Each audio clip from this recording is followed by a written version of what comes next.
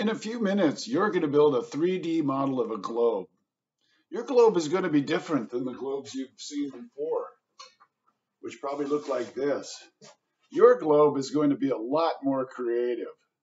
It's also going to send an important message to your family and your friends that we need to do more to protect the environment and to keep the earth beautiful. We're going to start with a little bit of math. Map makers use geometry to make accurate pictures of the earth. We used to use flat maps like this to figure out where we were going and to find countries on the surface of the earth. But you can see not only is this map hard to unfold, it doesn't really show the earth very accurately. If I lay it out on the surface of the globe, is it flat?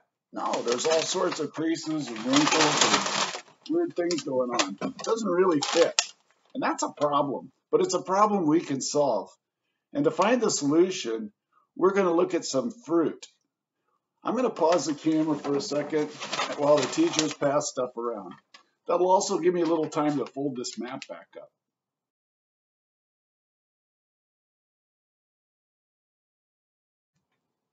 Well, I finally got this map folded up, so we can carry on with our activity. I want to start with an important note, though. If you have food allergies or you just don't like the piece of fruit that we're using today, it's okay. You can just watch what your neighbors are doing. And for everyone else who is able to peel this piece of fruit, here's your challenge. I want you to peel it carefully so that the peel comes off in one big piece. It's okay if it has tears in it because that happens, but the bigger the piece, the fewer the tears, the better.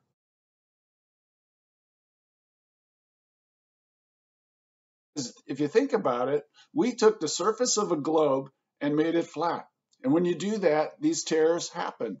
And an interesting thing is that map makers are cool with that. And so some of the best and most accurate maps in the world look a lot like your peels and mine. I'm going to show you an example right here. Your peel may look something like mine.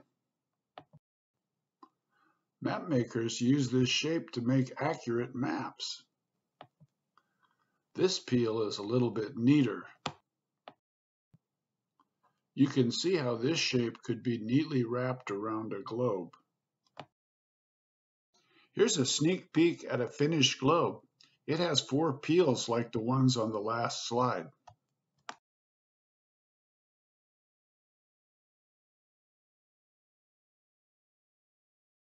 Are you ready to put your engineering hat on? Because now we're going to build the base for your globe. Here's a piece of wood that has a little hole in it, and here's a wooden dowel. The job is to get the dowel into the hole, but it's a little bit loose. So I want you to take about 1 inch of tape like this and wind it around one end of the dowel like I'm doing right now. There it is, a little bit of tape around the dowel. And then if I push the block onto the tape, there it is. It's all put together and it won't come off. It's pretty good. If yours falls off, just add a little bit more tape.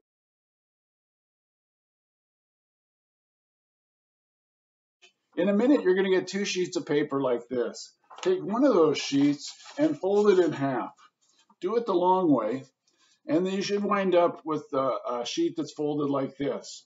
Then I want you to cut it in the middle down the crease. Again, the long way. Then take one of those pieces and fold it in half like I'm doing right here so that you wind up with a pretty neat little triangle like that at the end. And then take that piece and draw a little curve on it. Notice it's pretty close to the middle here and pretty close there, but it's very close to the edge up here. You're trying to create a shape like that peel that we saw earlier. And then you cut that out with your scissors going through both sides, and you wind up with this. And when I unfold it, you see I've created a nice symmetrical peel shape. And when I bend this over a little bit, it's going to come into the shape of a globe, and that's going to be good when we get this far. But right now, just make 4 of these, and I'll put up the pause sign to give you a chance to get your paper, make the line, and do your cuts.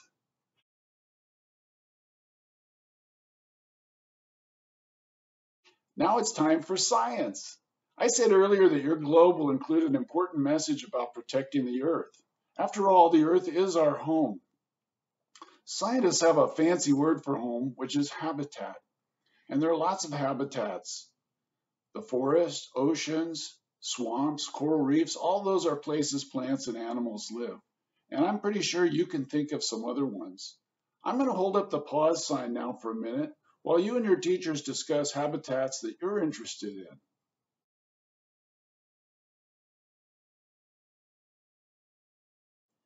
How did that go? Did you think of some habitats that you're interested in? I hope so.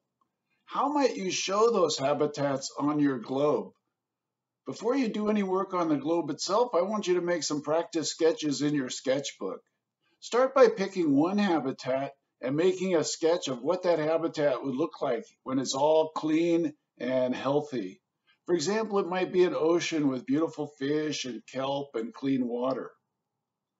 When you're done with that sketch, make a second sketch, which shows the same habitat and what will happen to it if we don't take care of it.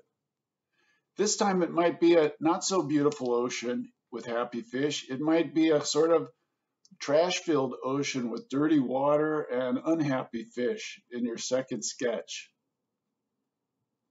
When you're done with those, pick another habitat and do the same thing. So in the end, you'll wind up with 4 sketches in your sketchbook. 2 showing habitats that look great and are very healthy, and 2 showing what might happen to those same habitats if we don't take care of them. I'm going to hold up the pause sign again and give you a chance to do some sketching.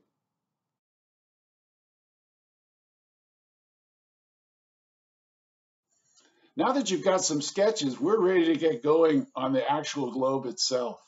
We're going to use a process that artists call collage. Collage is taking cut pieces of paper and putting them together to produce a beautiful artwork.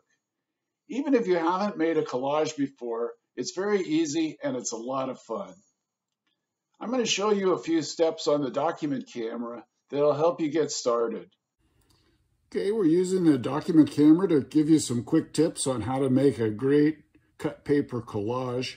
You can see I have my white piece of the globe laid out in the middle, and I've cut out some other pieces. I'm working on an ocean scene, and I want the ocean to be clean and healthy and beautiful.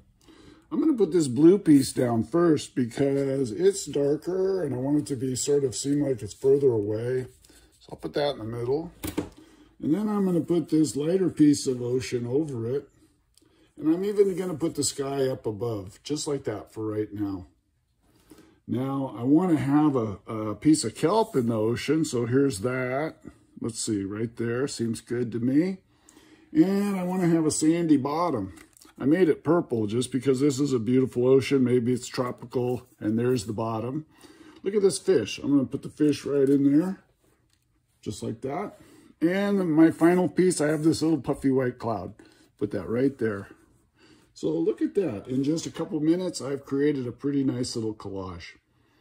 If you want, you can even add some pen or pencil to it. I'm going to make a nice little eyeball for the fish. Make him seem a little more lively. And I'm going to put some spots on the kelp because that's kind of what kelp looks like. And there we are, all done. You put that together now this way, as you laid it out. Now you can go back and glue it together. And you want to be careful when you glue it together so the pieces wind up in the right order. I hope you enjoyed watching me put together my little collage. One thing I really want you to remember, though, is I want to see your interesting ideas, your creativity. I don't want to see a copy of what I just showed you. That was really just to give you an idea of how to put things together. But the contents, I want them to spring right out of your imagination. So you don't have to do an ocean. You could do a swamp or a coral reef or a forest or anything. Also remember, you're going to make 4 of these pictures, so you don't want to spend too long on any one picture.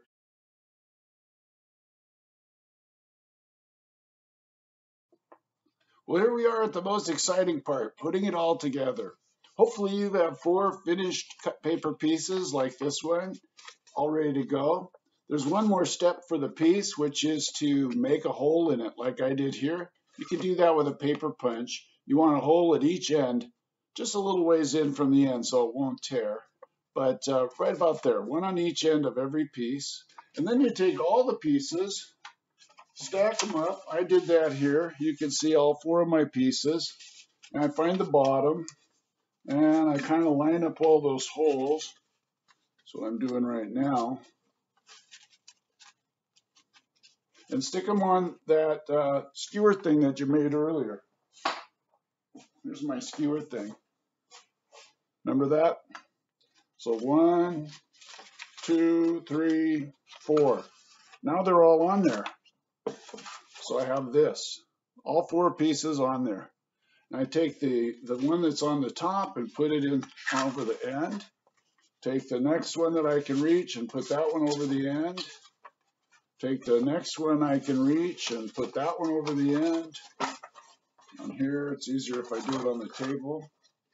And then finally take the very last one and put that, put that one over the top too. Like that. It helps me if I stick out my tongue when I work. So that's why I'm doing that. It's kind of messed up a little bit right now, you can see, but I'll straighten that out so that I wind up with the pieces all sort of facing out. That's what you want.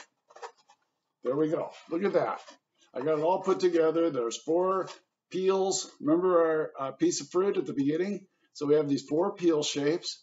They're all laid out there, and it's good to go. The only problem, of course, is these things might come off the top. So you want to take a piece of tape. Here's my piece of tape.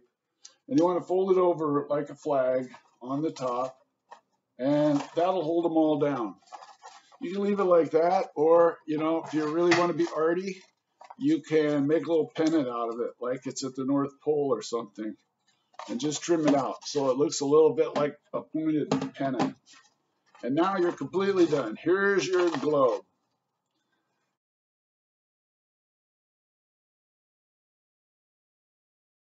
I want you to have a little gallery walk around to see what everyone else has done. And I want you to think about it, maybe even practice what you're going to tell your family and your friends. What is the message of your art piece here? You know, here's a healthy ocean. That's great. That's what we want. But look, here's an unhealthy ocean. That's bad. That's not what we want. We have to work for this, and we have to prevent that.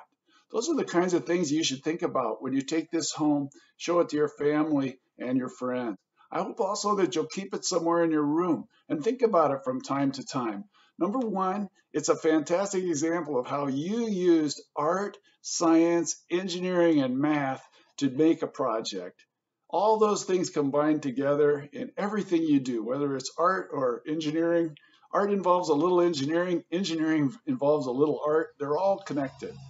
And the other thing I want you to remember is that you had a success. This is a beautiful thing that you've produced, and you should be very proud of it. So I hope you'll keep it, think about it, use it as an inspiration to do more art, and use it as an inspiration to help our planet.